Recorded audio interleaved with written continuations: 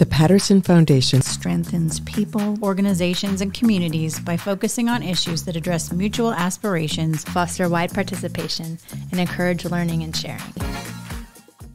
Welcome to Beyond the Block, a podcast of the Patterson Foundation. Hi, I'm Kiarra Louis, the Patterson Foundation's Initiative Support Coordinator, and your host today as we dive into the DeSoto County Ahead initiative, specifically the Harwood Institute Catalytic Guide program in DeSoto County.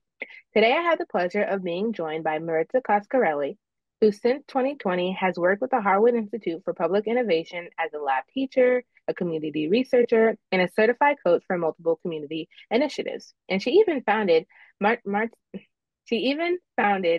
Coscarelli Coaching in 2015. Maritza, welcome to the podcast. Thanks so much, Kiarra. So nice of you and the Patterson Foundation to have me. It is certainly our pleasure.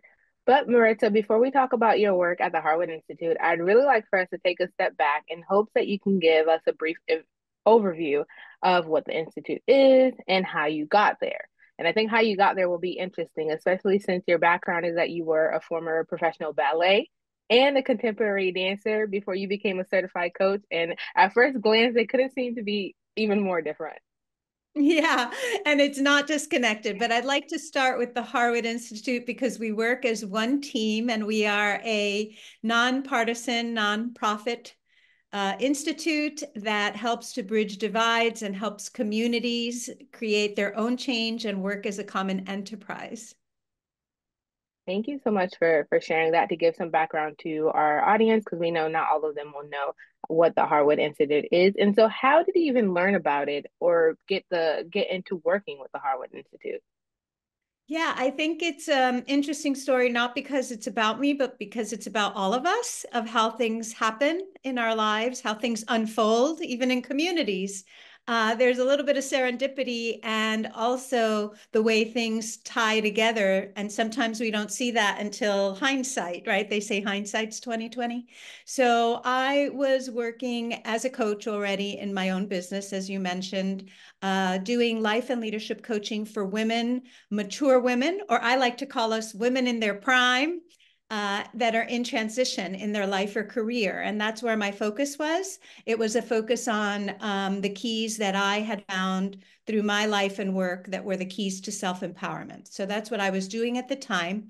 And in order to do that well, I had started to focus on my public speaking and leadership skills. And I did that through a very well-known organization, an international organization called Toastmasters International. You may have heard of it, Kiarra. Mm-hmm. Yeah. And through that organization at a conference where I spoke a few words, I met a gentleman and he turned out to be Rich Harwood, the founder and president of the Harwood Institute's brother. Fast forward literally a couple of years' time, and in 2020, I received a phone call. It was a very kind call saying, how are you doing? Because remember, that was the pandemic. We were all on lockdown, and Steve had become a bit of a friend. And he said, my brother has, I don't know if I've ever told you, the Harwood Institute, they're looking for a coach. Currently, they would love to have someone who's bilingual and who is already certified as a coach in other realms, has some experience. And I told Rich, being his brother, I know just the woman. Are you interested in knowing more? So I went, but I did go through a very rigorous application process where I read Stepping Forward, one of Rich's books, and I answered questions at length. They asked for, short essay type answers. And I did a couple of interviews with others before I met Rich. And that's how my work there began. And I began as a researcher. A researcher at the Institute is someone who goes into communities with curiosity, knowing that we don't know anything or not a whole lot other than maybe what research we can do beforehand about a community. And we go in to do community conversations and interviews with different types of leaders in a community to find out what people love about that community and also what challenges they're facing and what change they'd like to see happen. So I started that way as a researcher. Thank you for sharing that. It's interesting how one connection can lead to a domino effect of future connections and opportunities. Thank you for highlighting that. You did mention, a lot people. And something that stood out to me as I was preparing for this podcast that I saw on your website is that you mentioned that one of the reasons you do your coaching work is because you love people. Specifically, you mentioned that, in fact, I'm crazy about people the way some people are crazy about their dogs. I love helping people develop into the next version of themselves, and that includes you. At a high level, because we're going to be going into details lately, how does your work at the Harwood Institute allow you to help people develop into the next version of themselves or even communities? How does the Harwood Institute and my work with the Institute help us develop people and communities, basically, which is making a connection between the work I was doing and the work that I do now with the Harwood Institute. They are really connected. The Institute's work is a philosophy of putting people first, right? It's a philosophy of civic faith and putting communities and what matters to the community first. As opposed to what we see in, we're not consultants, for example. Nothing against consultants, but consultants tend to put their ideas first. So they come into something, some consultants may debate this, but as I see it, they come into something and they have an idea and they want to impose something that they've seen work somewhere else, maybe, upon people. And I think when I start with love, it's because I start with deep affection and empathy for the fact that we're all human and we're humaning, I call it, right? So we are doing things as best we can with what we know.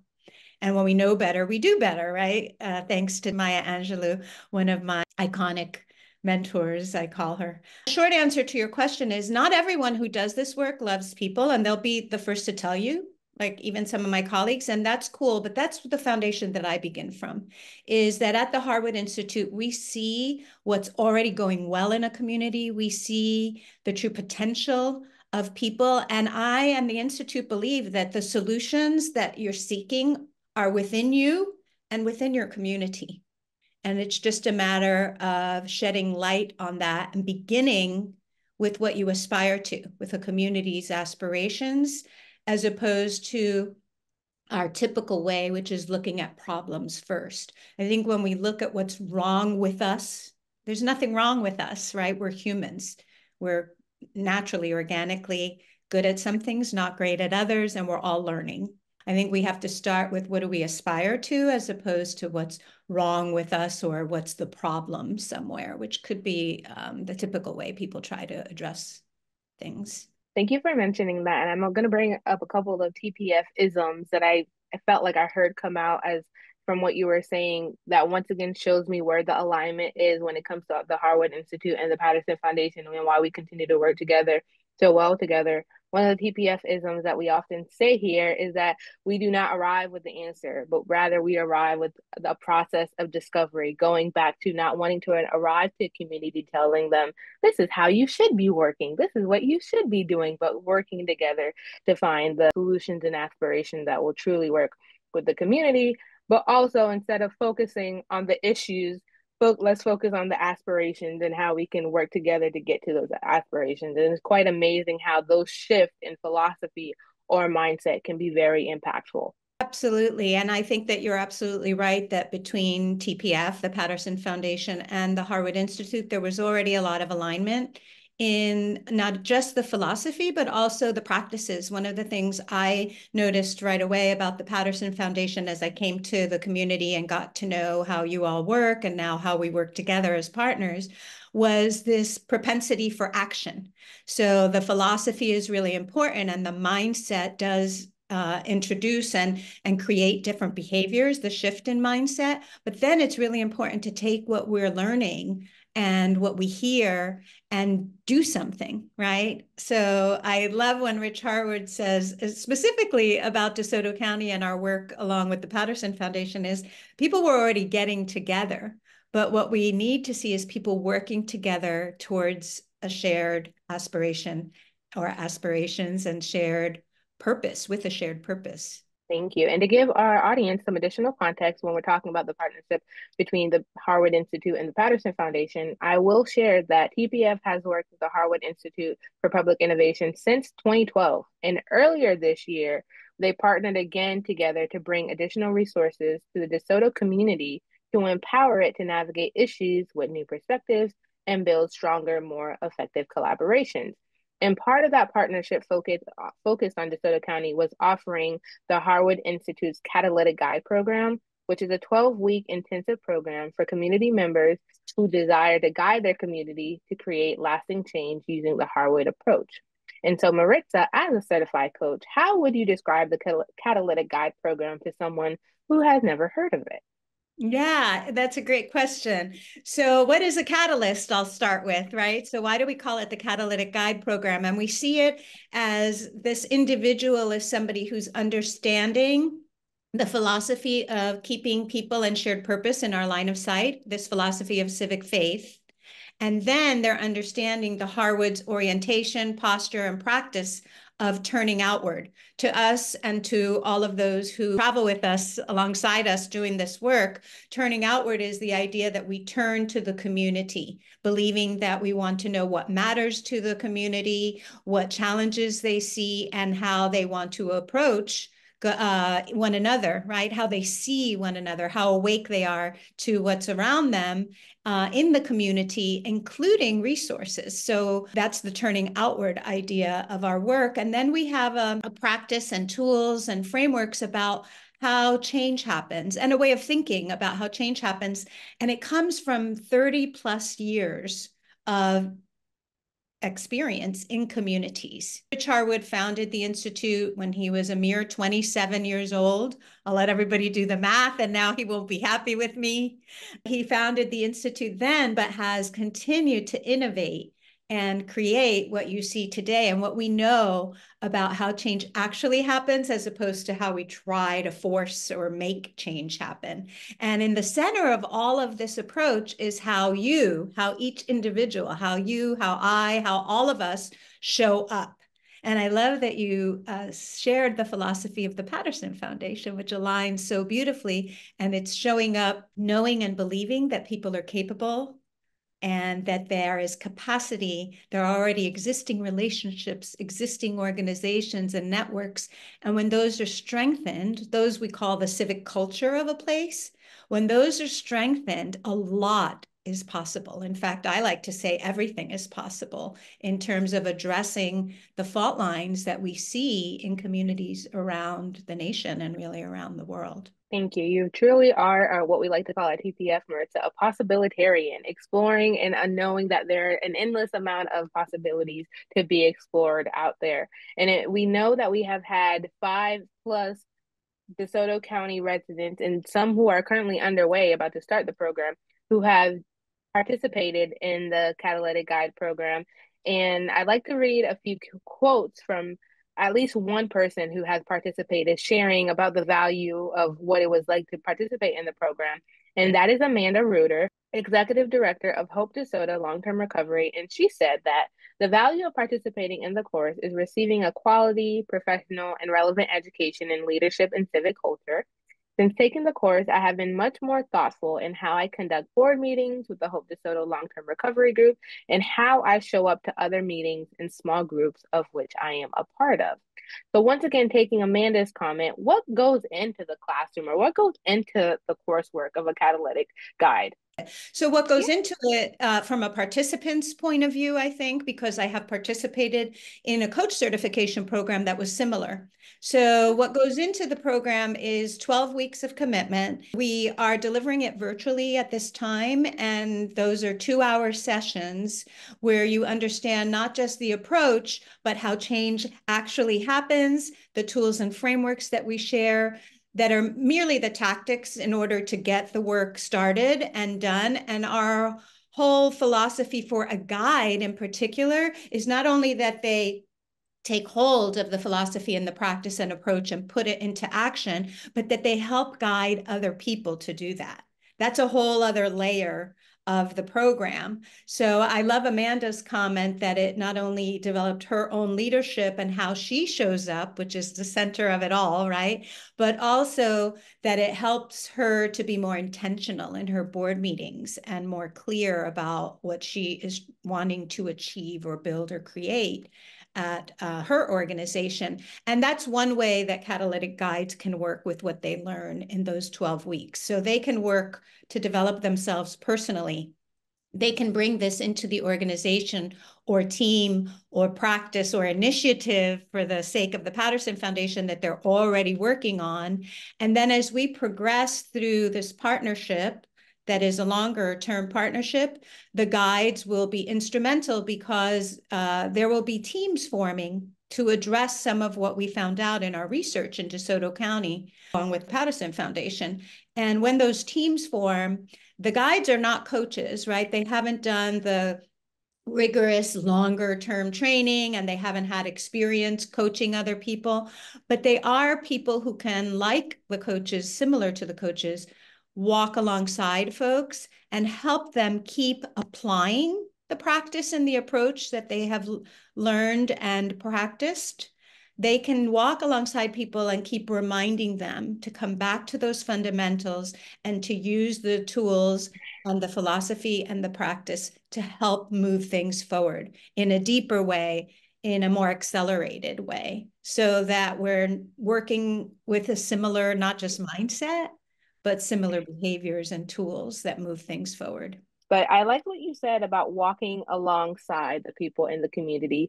And this might already sound obvious, but what's the difference between walking alongside the people in the community versus walking in front of them? That's such a great question. And I think it's a question about one's belief about leaders. So early in our conversation, I said that in research in a community, we interview leaders.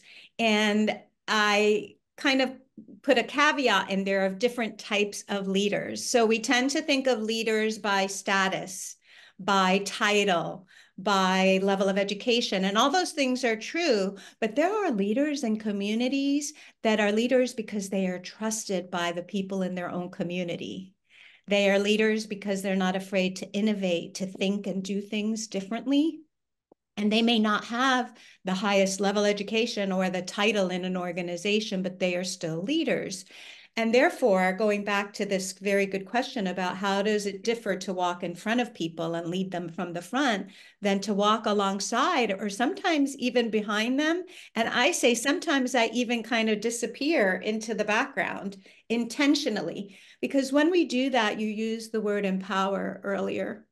And you saw how it aligned from my private practice to the Harwood Institute to the Patterson Foundation's philosophy and work. And so we walk beside folks because we believe in their capabilities and we believe that they know their community best. I don't live in DeSoto County. And I probably, as much as I have affection for the place and the people, will not be moving there anytime soon. And so we, with great respect, leave people with their dignity and empower them to say, nobody knows the place like you know the place that you live in. And different voices are important because different people have a different lived experience in DeSoto County itself. And so that's why we use this term about walking beside or alongside folks so that folks can step forward. Thank you. And I, based on the comments that I continue to hear from those who are learning about the Harwood work and the TPF work in DeSoto, I think that is something that has definitely been emphasized, or that was clear to them, that the Patterson Foundation or the Harwood Institute is not coming and telling you what to do with your community, or coming with the mindset that we know more than you do about your own community. And I think that has been so appreciated, and that level of respect and empowerment that we want to, knowing that you know the most or more about your community, we want to empower you to be part of making it even better and making all the things that are special come to light. So thank you for emphasizing that, and know that is definitely appreciated by the residents and the organizations in DeSoto County. As we wrap up our conversation, Maritza, for those who may not have the opportunity to be part of a Public Innovators Lab, or who may not have the opportunity to be part of the Harwood Catalytic Guide program, what are one or two things they can start doing now or keep doing to make a difference in their community? I love that question. So first of all, I just want to highlight that you mentioned a Public Innovators Lab, and I want to say for those listening that might say, what's that?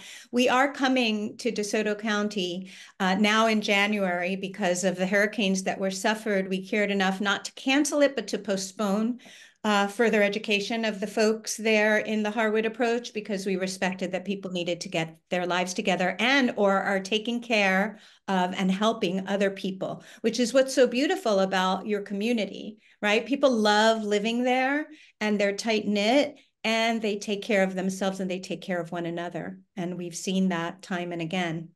So the Getting Started Lab will happen in January, and that's an introduction to the Harwood approach and practice.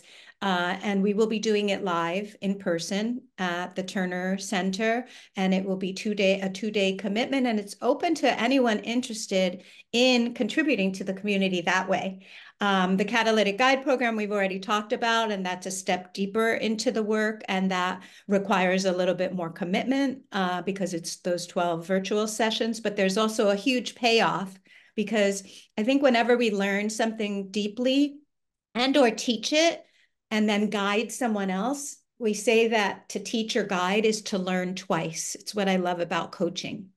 Every time I'm coaching, I get the payoff of not only being next to someone and helping them, but I help myself understand something deeper or different about human behavior and about community change. Back to your question, which is a person who doesn't do the Public Innovators Lab or the Catalytic Guide program, how can they contribute? And I think one way is to ask themselves that, what is my contribution here? And not measure it by power, monetary amount, higher education, but what can I contribute to move forward an aspiration that I have for this community?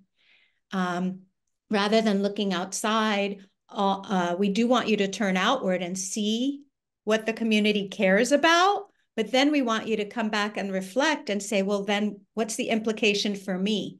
If the community cares for our youth to be more engaged and to have more situations where they can come together and they can have open conversation and they can feel safe to create things, then that matters to me, okay? So youth in particular matters to this person, then their next question can be, what can I contribute? It could be as simple as some time to have a conversation and ask a young person, what are your aspirations? What kind of community do you want to live in? And what can we all do about that? It's simpler than we make it sometimes. That is very true. And Maritza, is there anything else that you would like to highlight that perhaps we didn't get to touch upon as we wrap up our conversation? No, I think we've touched on a lot of things. And I think considering the timing of when this podcast is being recorded and when it will go up for people to listen and see it, I would say that DeSoto County and Arcadia and the whole area of DeSoto is resilient and is a caring community that already has begun this work long before we came along, and we'll continue it long after we're gone. But what we hope is that our work with the Patterson Foundation and in DeSoto County will strengthen the fabric of the civic culture there and grow civic faith so that whatever we catalyze, whatever begins to change as a result of this work will continue to flourish for many, many years and generations to come. Thank you so much, Marisol. Once again, thank you for making the time to join me today. Listeners, to learn more and stay tuned, please visit thepattersonfoundation.org.